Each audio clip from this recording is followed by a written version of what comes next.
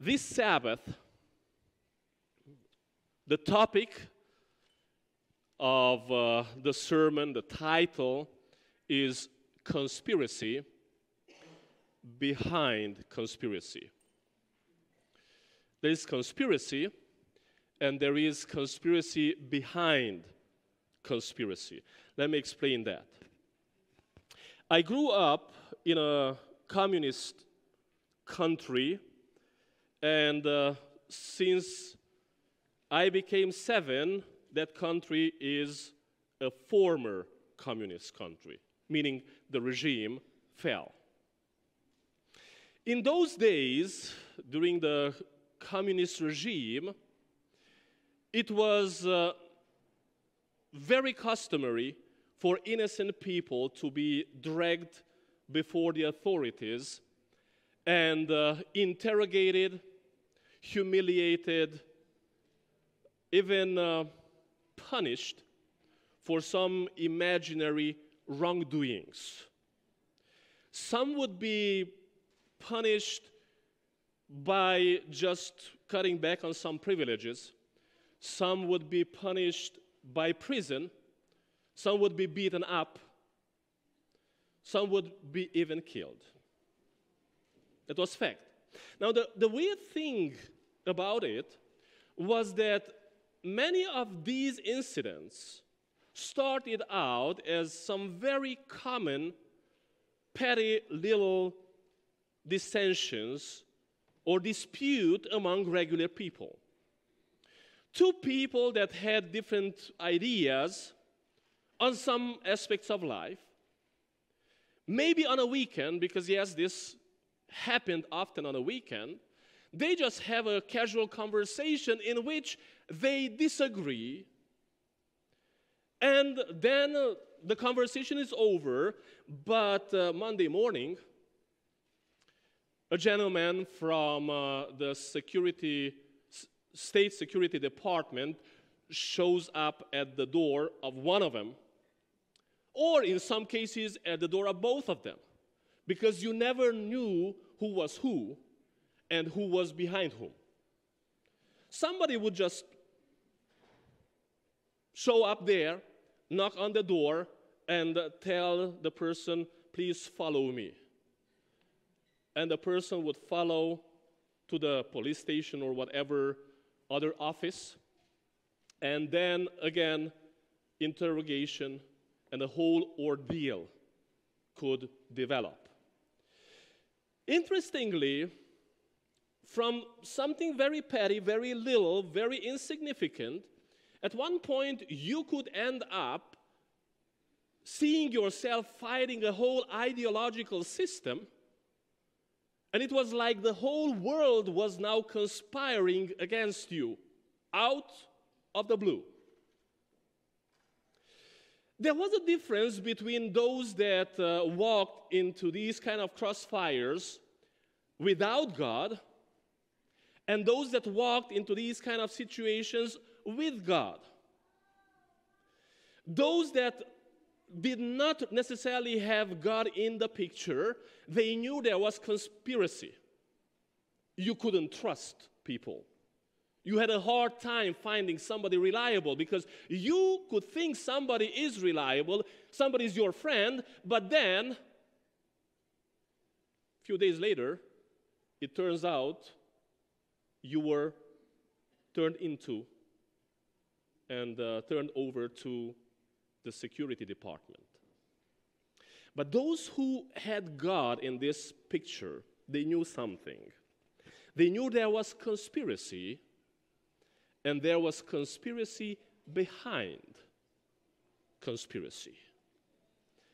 Conspiracy was people of all kinds plotting or conspiring against you and against others. But there was also a level of conspiracy behind conspiracy, a battle, a war you could not necessarily see, but that did not make it less real. I'm asking you, what do you think on the first Sabbath of 2023? Is there a conspiracy out there? Yes or no?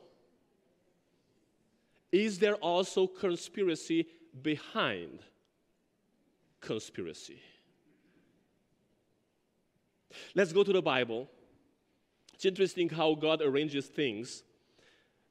Little did I know when I started to preach from the book of Ephesians that God will line those topics up, line them out in a way that this topic will be a segue into the 10 days of prayer. And then next Sabbath's topic, which will be the final presentation from the book of Ephesians, will be also focusing on prayer. Ephesians chapter 6. I'm going to start reading with verse 10. Ephesians 6, verse 10. Finally, my brethren, be strong in the Lord and in the power of his might. Let us pray. Lord, may your Spirit strengthen us in Jesus' name, and may you enlighten our hearts and mind. Amen. Finally, says the apostle, finally, that's sort of a conclusion. Finally, my brethren, be strong in the Lord and in the power of his might. Finally.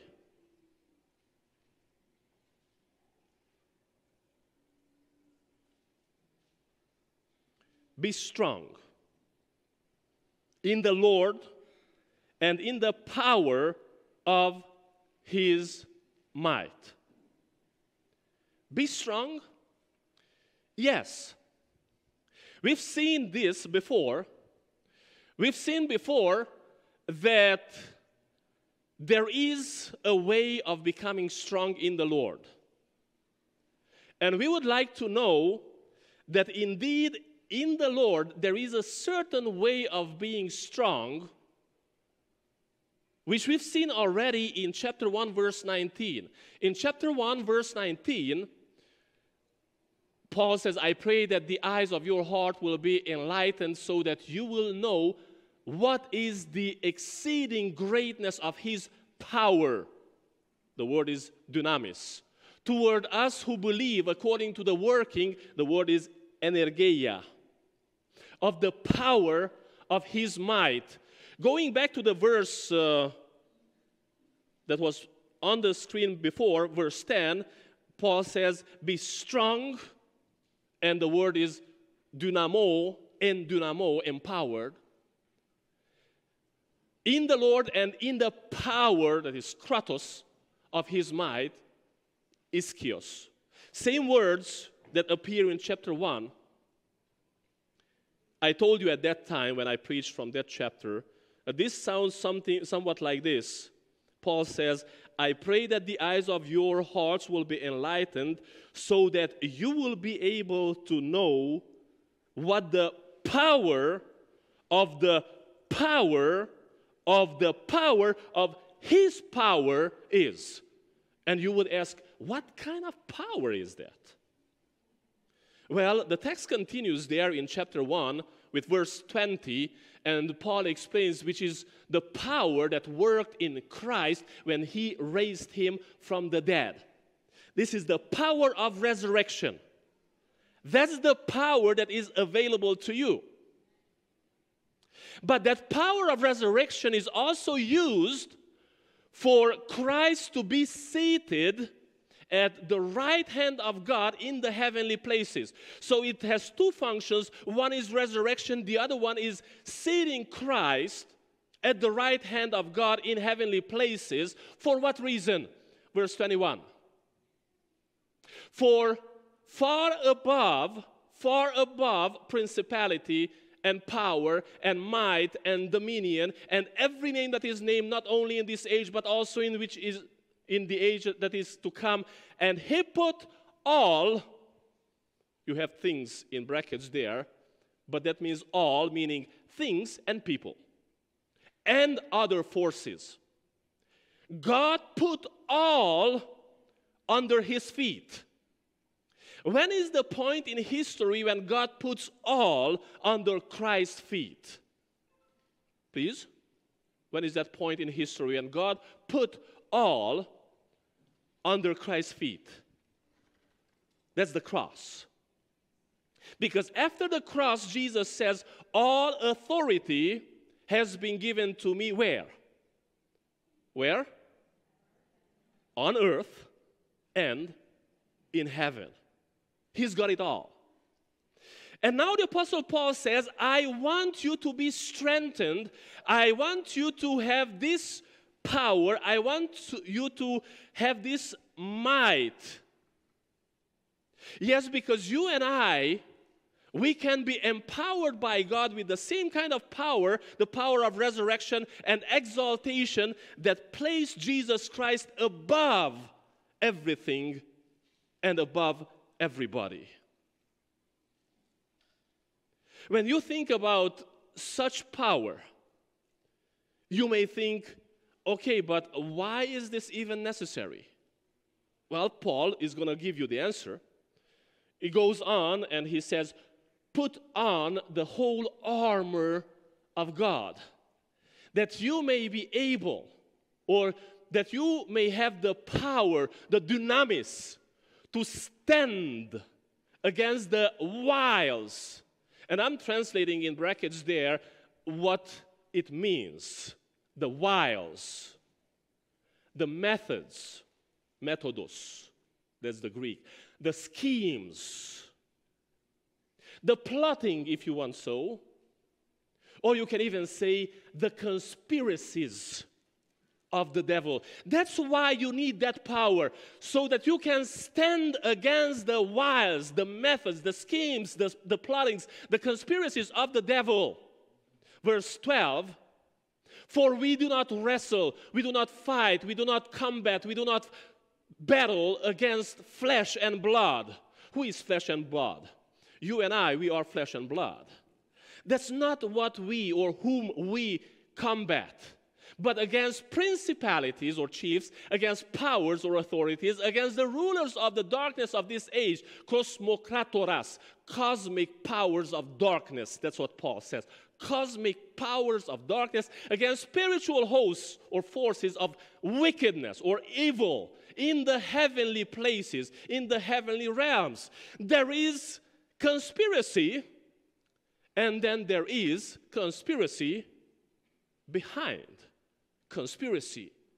And what Paul says, yes, you may be concerned what will happen in 2023 with people, because there's war, there is all kind of struggles, there's all kind of dangers out there. Everybody's conspiring about everything against everybody.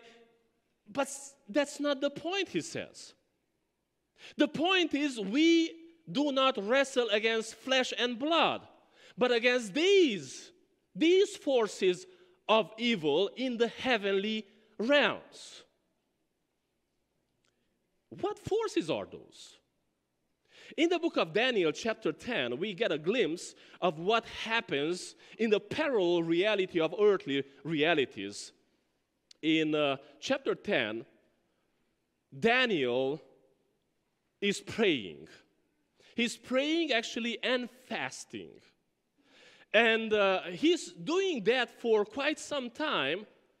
And after 3 weeks, Angel Gabriel shows up. He comes to him and he says something very interesting to him.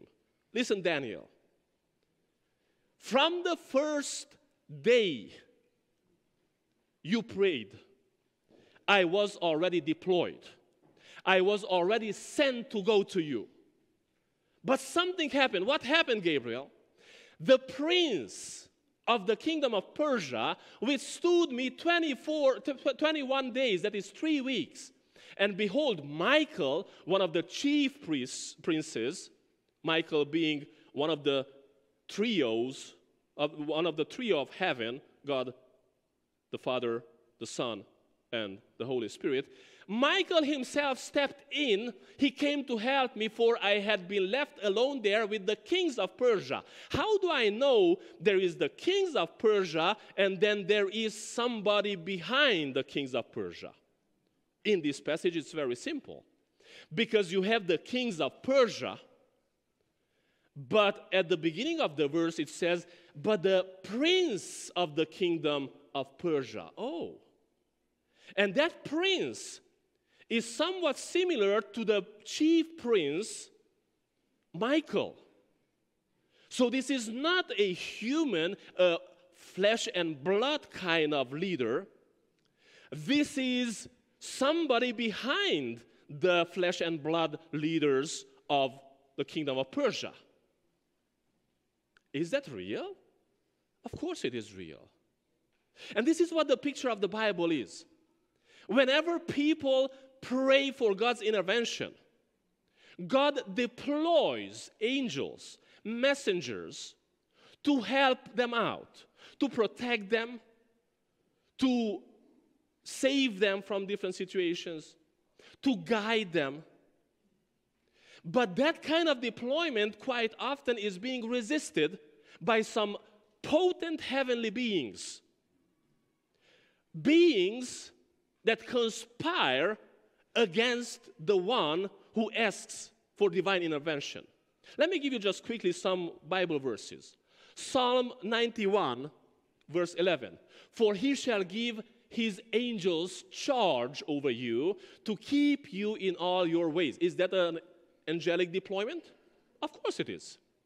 Psalm 34, verse 7. The angel of the Lord, that is Yahweh, the angel of Yahweh encamps all around those who fear him. And what does he do? Delivers them. Hebrews chapter 1, verse 14, I'm sure you know this verse. Are they not, says the apostle, ministering spirits? Are they who not?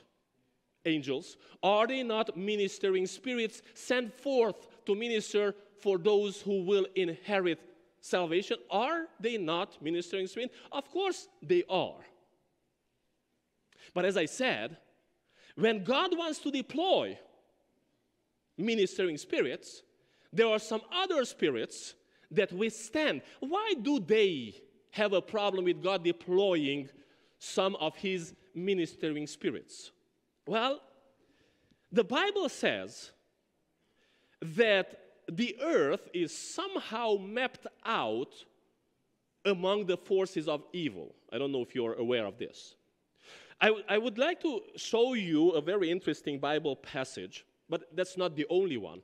Deuteronomy 32, verse 8, I'm reading from the NRSV.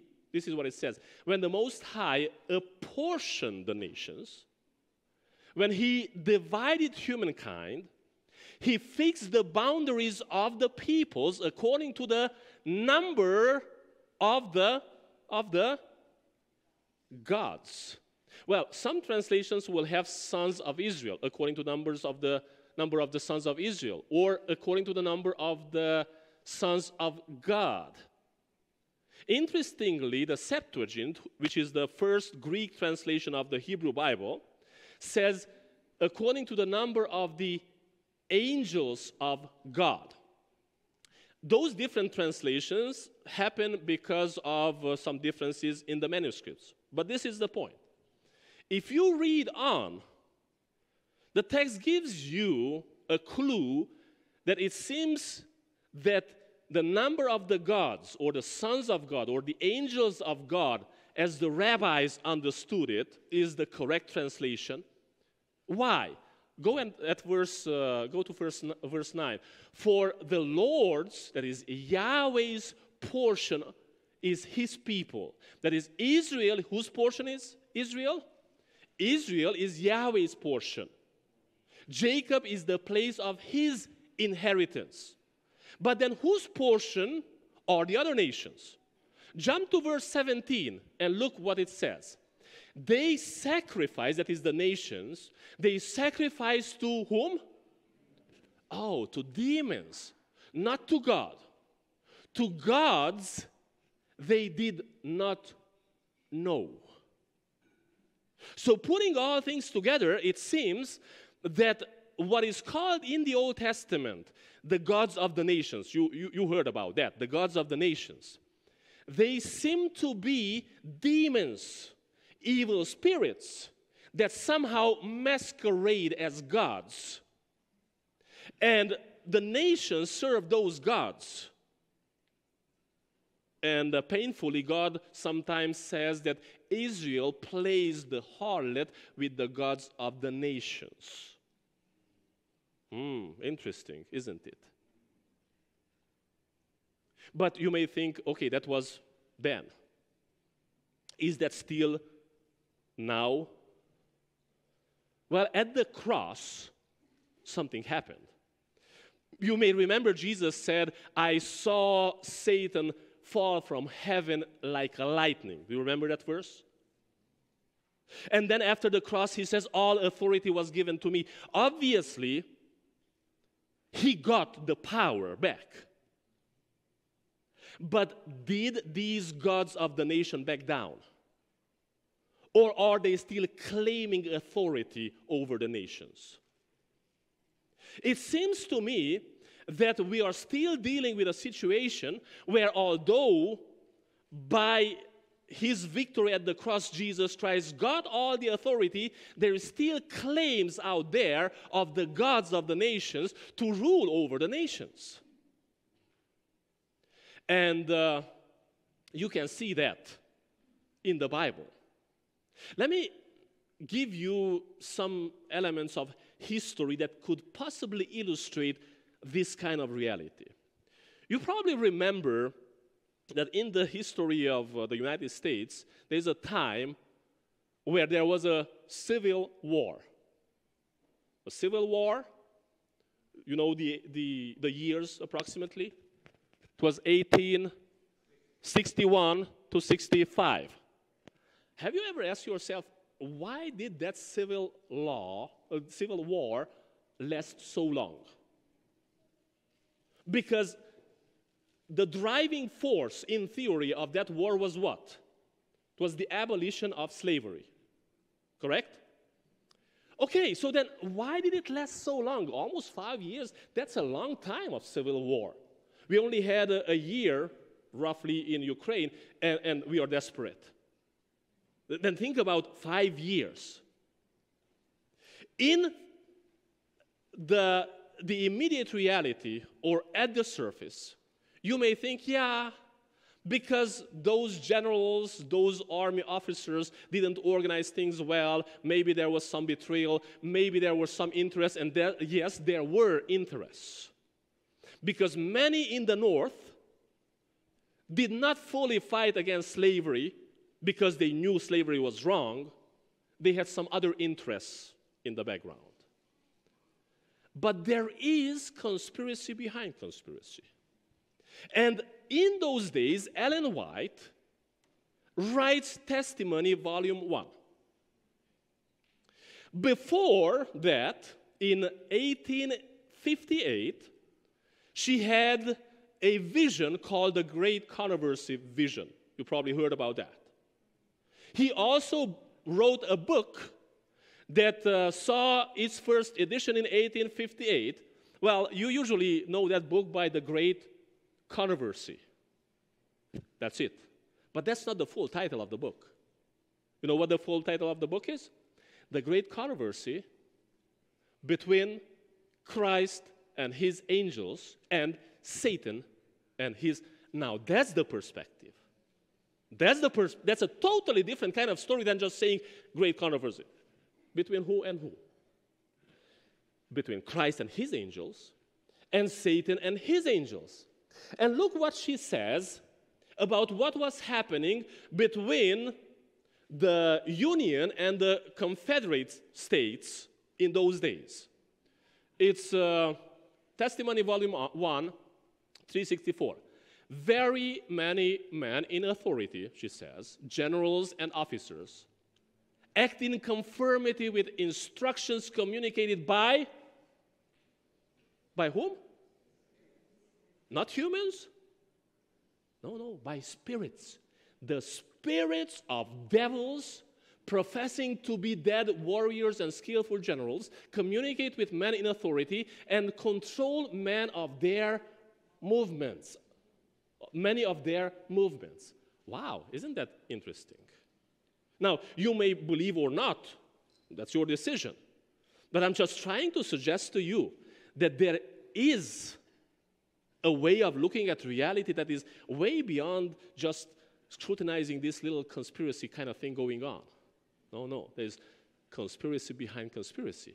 And last time, when I preached from Ephesians, I mentioned to you that today we don't have slavery as in those days, but we have, among other types of slavery, what I called ideological slavery. What does it mean? When some ideologists subjugate your understanding of reality and make you believe whatever they want you to believe and act accordingly. Watch what Ellen White says about those kind of things. It is no part of Christ's mission to compel men to receive him. It is Satan and men actuated by his spirit that seek to compel the conscience.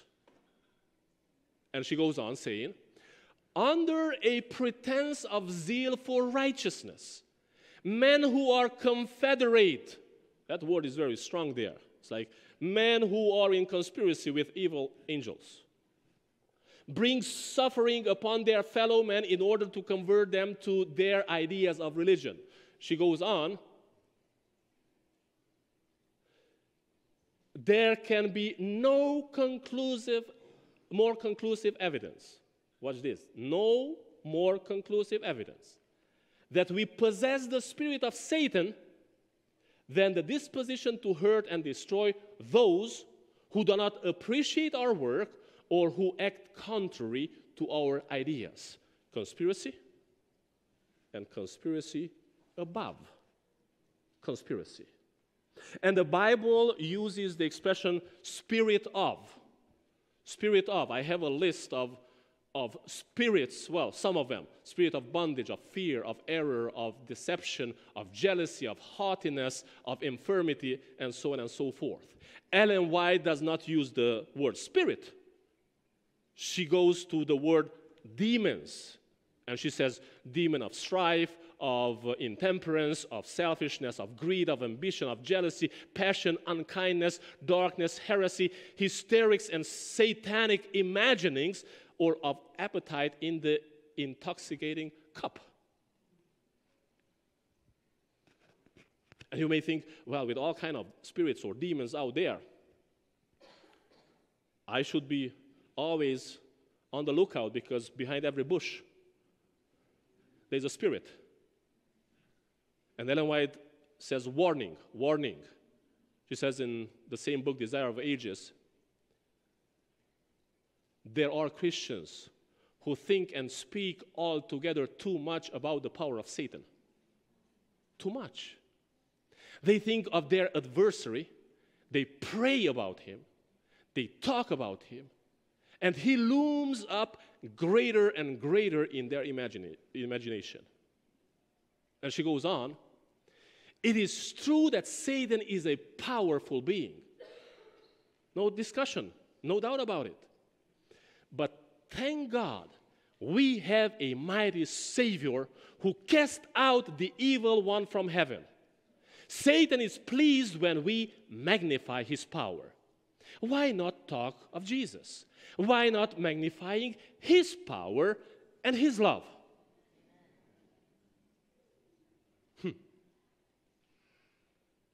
With this in mind, go back to verse 11. Ephesians chapter 6, verse 11. Put on the whole armor of God, that you may be able, you may have the power to stand against what? Against the wiles, the methods, the schemes, the plottings, the conspiracies of the devil. Put on the whole armor. Verse 12. For we do not wrestle against flesh and blood. Why not waste your time wrestling against flesh and blood? I would like you to consider at least 3 arguments. One of them is, because if you wrestle against flesh and blood, you will find yourself overgeneralizing. Overgeneralization.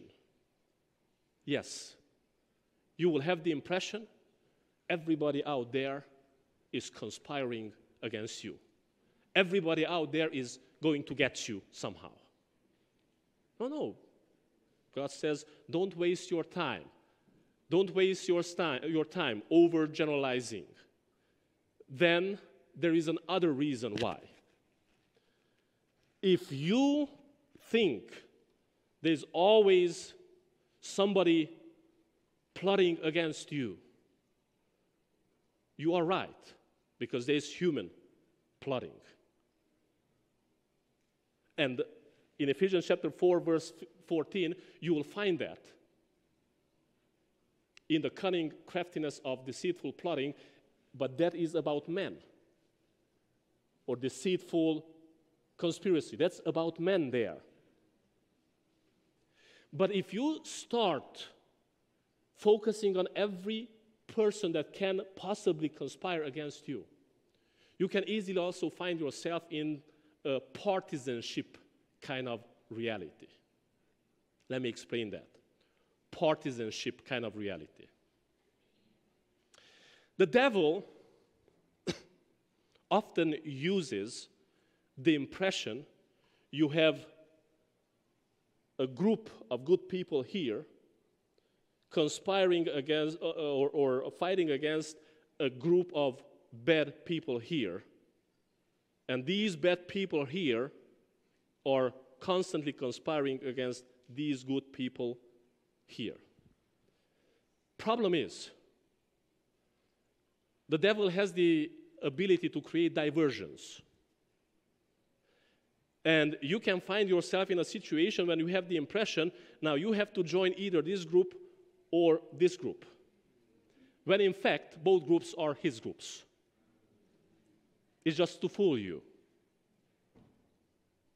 And that's how you can end up in a bi-party political system to have the impression everybody on this side of the spectrum is from the devil, and everybody on the other side of the spectrum is from the good Lord, and the other way around.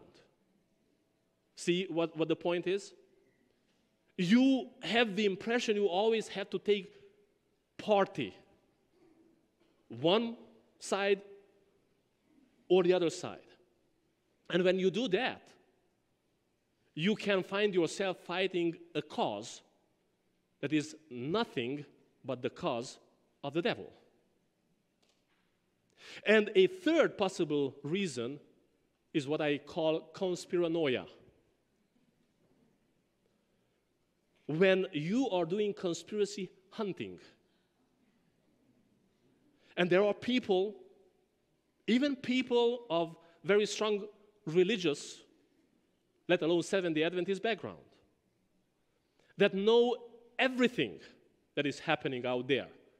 All the conspiracy that is done by the Pope, all the conspiracy that is done by the group of Davis, all the conspiracy that is done by the government, all the conspiracy of the CDC.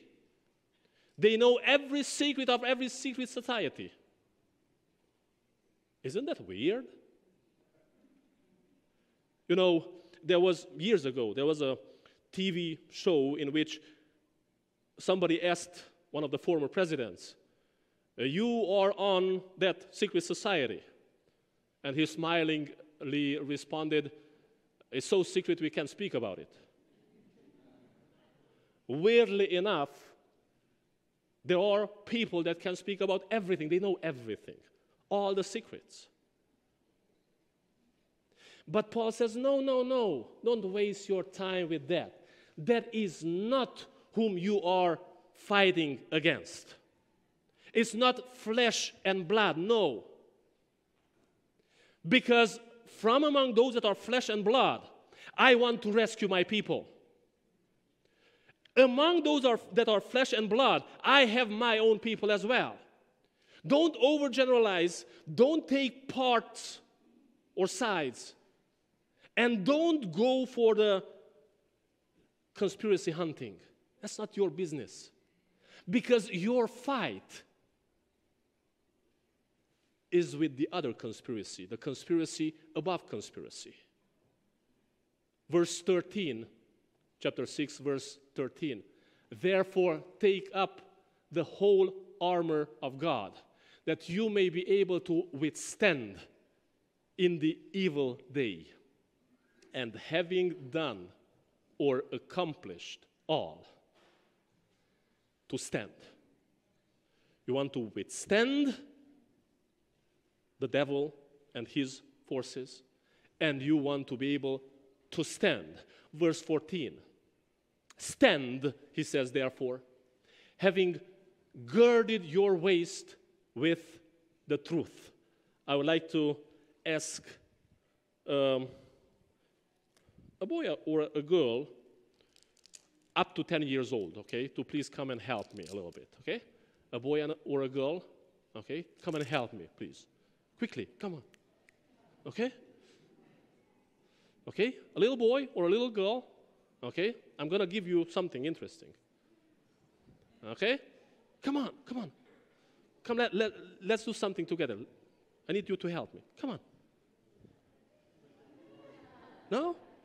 Okay, come on, come on, come on. Okay. All right. Oh, I thought it was, okay. Put on the belt of truth. Do you know, okay, too much clothes. All right, you got it. Okay. Do you know why this is important, the belt of truth? Those that go to gym, you know there is belts there. Why? The belt holds you together. Okay? Let me give you something. And then put on what? Verse 14. Put on, verse 14, the breastplate of righteousness. Okay? Let me solve the problem quickly. Okay. I need some more helpers. Okay. Who else can help me? Then put on what? Maybe this should have gone to you because you don't have shoes. All right. Who can help me? All right. Come on, quickly, quickly. Put on verse 15. Verse 15. Having shod your feet with the preparation or the readiness, firm footing or shin guards, some say this is the shin guard, okay, of the gospel of peace. Okay, this comes here. And I think there's a reason why some say it should be shin guards, because indeed, in combat, they aim quite often to hit your shin. I think I put them the other way around, but that's beyond point. Okay? So you need here the shins of the gospel of peace. Now let's see what. Okay? Put on the shield of faithfulness. You put on the shield of faithfulness. Okay. All right. And then you put on what? The helmet. Who's going to put on the helmet? I need somebody. No, somebody else. Come on, quickly. Okay. Oh? Okay. Judah? Come on. All right. Okay. Let me do something else. I'm going to give the helmet to this little girl here. Come on here. Okay. All right. Excellent. And I'm going to give Judah the sword. Now, please line up beautifully like an army, okay? Line up like an army. You come here, okay? Next to me here. You come here. Okay, come here, Emma. Come here, okay? Here is the point. Something is wrong with what I did. You tell me what? Sorry? I gave one piece of the armor to different individuals, but that's not what the text says. What does the text say? Each of them should put on all the armor. But why? Because an army, because this is all plural. When Paul says take up or put on, everything is plural. This is an imagery of the church of Christ. And when he says put on, he refers to plural, to the church. An army in which each soldier only has one piece of armor, that looks ridiculous. Right? Now, you look beautiful. But imagine how beautiful it would be if each one of them had the full armor. And that's the picture that the Apostle Paul gives. And please notice something, that of all these pieces of armor, the majority of those pieces of armor are for defense. What is the belt for? Defense. What is those shins for? Defense. What is this for? The breastplate. Defense. What is this for? The shield. Defense. What is this for? Protection, defense. There's only one piece to engage the adversary. What is it? Yeah! No. Because the word of God, that is the sword, is the gospel of shalom. Shalom. Of peace, the gospel of peace. You know, the other day I took my kids to the park, to a park in the area there, and there were two guys there and somebody that looked like a coach doing fencing. Do you know what fencing is? That's a sport. Fencing, it's a sword fighting kind of, sport, I guess. And I watched them for more than an hour. I was sitting on my bench there and watching them like this, preparing a sermon. And I noticed something. The only way for them to engage the adversary, not to kill the adversary, to engage the adversary, was what? It was not the belt, although they had a belt. The belt of truth is important, right? It was not the shoes or the shins, although those are important, aren't they? It was not the breastplate of righteousness. Is that important? Of course, it protects the heart and all the viscera. It wasn't the shield. Is the shield important? Of course.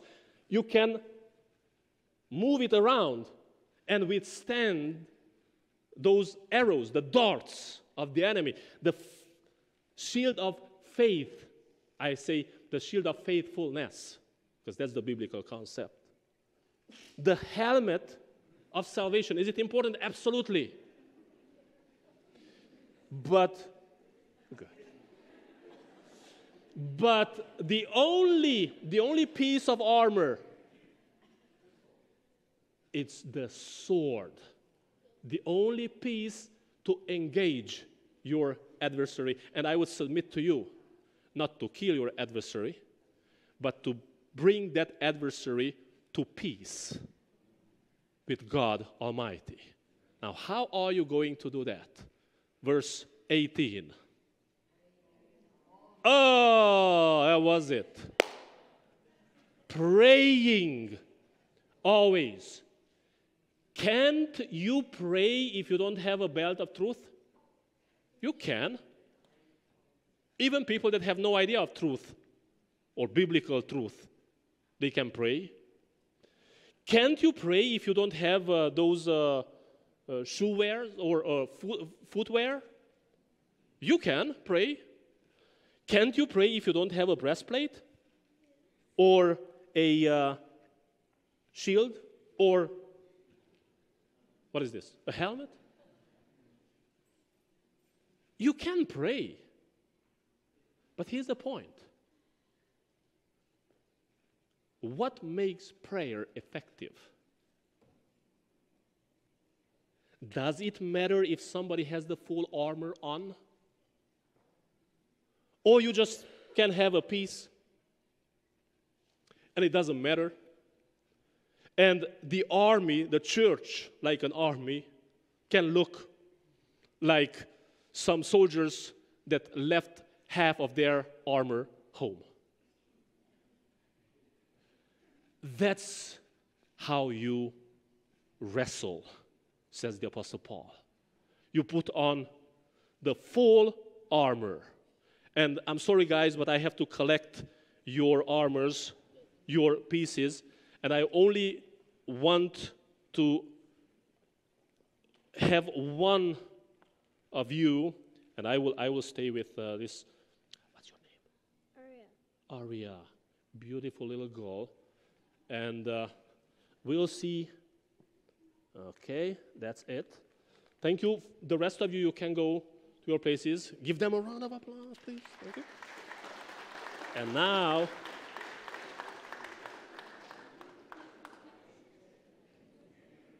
okay, just a moment. You will be done in a moment. Okay, let me put this on too.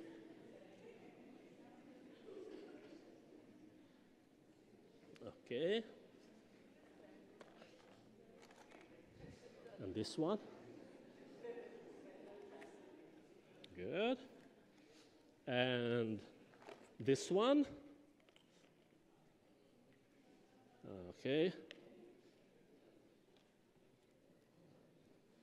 Okay. And this one. You put your hand in there.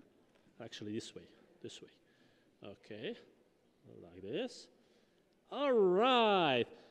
And now, yay! And this is all yours, okay? Excellent. You can go back. Well, praying always. Let me help you, okay? Boom. Oh. Okay.